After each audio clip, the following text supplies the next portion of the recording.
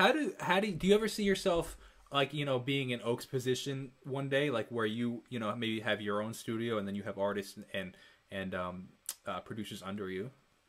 Yeah, I mean, I would love. I mean, I feel like Oak set like an amazing example for us with like just him having so much success. And he was like, all right, I want to give back to like up and coming producers and give them an opportunity and like because like there's so much talent out there and like it's so easy for like people coming into it like brand new to just fall into like weird situations or like just kind of like not have the right connections, but they're like super dope, you know?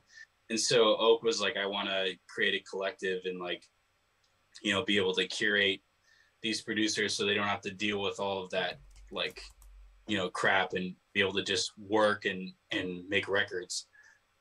So definitely one day, like, I'd love to be able to like, keep that going and based off his example, I think that'd be so awesome.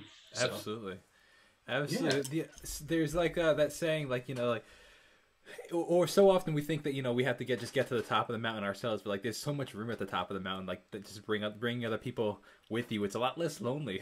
Right. Yeah, exactly. And like, like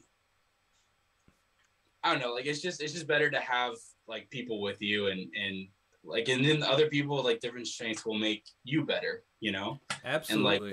if you have a lot of people that you work with, like they'll think of things that you would have never thought of and then it's like, you're just bouncing things back and forth. So Yeah.